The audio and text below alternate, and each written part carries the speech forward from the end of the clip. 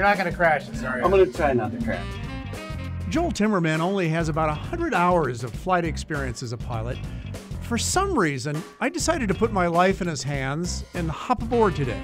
So that's Hood, Jefferson, Washington. What do you like best about flying? Everything. I've always dreamed of being an astronaut, and this is as close to being an astronaut as I'm going to get. Yeah. And just the feeling of flying and the G forces that you get, and this is the only flight simulator where you get, you know, that same sort of feeling to be able to just see the Earth like nobody else sees it. Then Joel started feeling a little big for his britches. We're going to dive a little, pick up some airspeed. Uh-huh. Maybe get... Now you're getting a little radical on me. Oh my God, we're going to crash. Memories of another near-air disaster flashed through my mind. Flight 209er, you are cleared for takeoff. Roger. Huh? LA departure frequency 123.9er. Roger. Huh? Request vector. Over. What?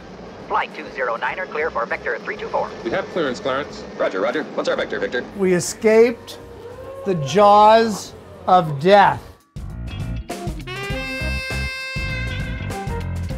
Fortunately, Joel and I survived our crash thanks to the safety of North Star Flight Labs simulator next to the Redmond Airport. It's really designed for actual FAA-regulated flight training. So we can sit in there, log time with it. It's the best classroom you could possibly have. You can sit there and you can hit the pause button when your student's crashing into the ocean or crashing into another airplane. Is this realistic? Oh yeah. Really? Yeah. Super realistic. Like when I'm in here, I get vertigo, and I feel everything that you're supposed to feel. But at North Star, it's nowhere near all serious all the time.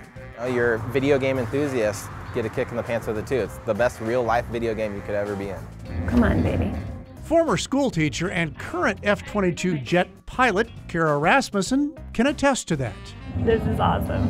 It's a little intimidating, especially if this is the real deal. It's a lot of responsibility flying this F-22. But like the rest of us, she's got to work on her landings. This is not going to be good, guys. In the trees.